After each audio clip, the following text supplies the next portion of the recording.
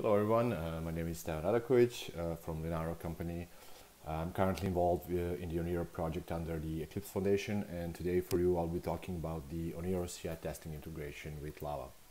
So what is Oniro? It's a fully connected all-scenario intelligence ecosystem within the Eclipse Foundation. It provides unique user experience across different consumer devices and scenarios. It's providing every device maker with the same technology baseline in an open, trusted, transparent way. And the layered architecture is built around the Octa project and big build system. It consists of the kernel layer, system services layer, framework layer, and application layer. So we've got a lot of things to test. On the other hand, we've got Lava. So what is Lava? It stands for the Linaro Automated Validation Architecture. It's essentially a test execution system. So we're testing software on the real hardware. We achieve that with three basic steps, which are deploy, boot, and test. Some example usages would be the boot testing within the kernel CI project. We got the system level testing in the LKFT projects within Linaro. We test power consumption, benchmarks, and a lot of other things. So how did it work before? So you got your average developer having a board on his desk. He has to connect the power control to the board.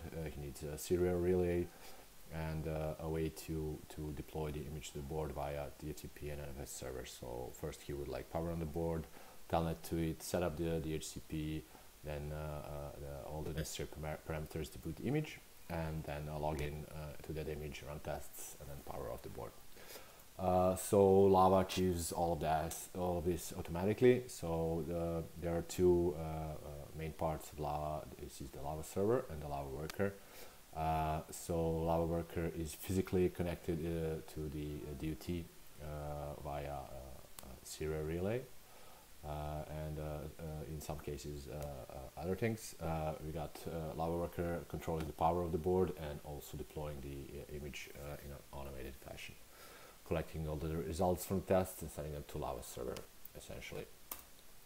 So there are many supported methods for all those three steps. Some of these include, for the deploy, a step include TFTP, NBD, Flasher, NPS, SSH, Docker, etc.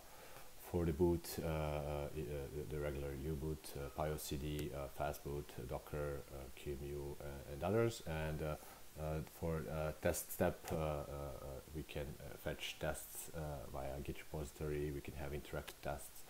We can monitor pre-burned tests on the image, which are automatically run, etc. Currently, there's north of 300 devices supported in Lava, and this number is constantly growing.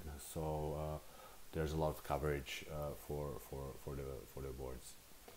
I will briefly explain the concept of Lava, which is relevant in Oniro, which is called the remote labs. So as I've stated previously, Lava consists of the server and the worker. So the Lava server and associated workers can optionally be physically located in different places. So it means multiple workers, for instance, can be in the distributed locations. So each of the worker group is called the remote lab. So Lava server stores the test results and hosts the web interface for all the distributed workers and their DUTs. So it all appears as a single instance. How do we utilize remote labs concept in the Oniro project? So we got the DUT management in the hands of the originators and vendors. So there's no need to educate central lab personnel on every board from every vendor. There is no hardware shipping or return cycle with problematic board debugging. No hardware maintenance by lab personnel, which in turn reduces costs. We achieve decentralization, so each member or contributor to the project can add physical devices on different locations. We got sharing, so devices added under testing can be shared by a public and cloud interface. We've got scalability, and means which each site can add 1 to hundreds of devices on its premises. How we deploy Lava in the Oniro project. So the whole concept supports the infrastructure as a code concept. We've got the Lava server in the cloud, and we got the worker provisioning streamlined, which means both installation configurations are all automatically deployed. we got the automatic upgrades of remote labs based on server version, which means whenever there's a new Lava version upstream, the only thing we need to do is upgrade the server, and all the workers on all the remote locations are upgraded automatically. This also includes the no upgrade downtime as well. Currently we have three remote labs. One is in Warsaw, one in Belgrade, Serbia, and the third one in Shanghai, China. Supported devices currently in the Oniro project are QEMU, Raspberry Pi 4, Nitrogen, Arduino Nano, BLE33, and from the Seco vendor V68 and C61 board. So this is how our CI loop looks like. So we got on one hand contributors and the developers committing code to the GitLab where the Oniro project is hosted. We got a bit-bake building artifacts, and then the jobs to the Lava are submitted. Lava in turn runs the tests on the connected DUTs.